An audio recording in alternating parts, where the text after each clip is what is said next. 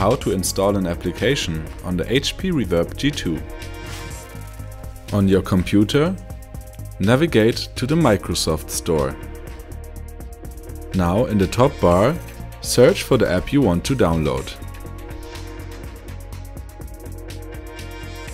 Click on Get to start the download. When the download has finished, the installation will automatically start.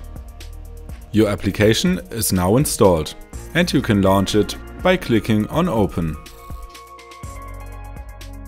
If you want to install an application via Steam VR, navigate to Steam on your computer and log in with your details.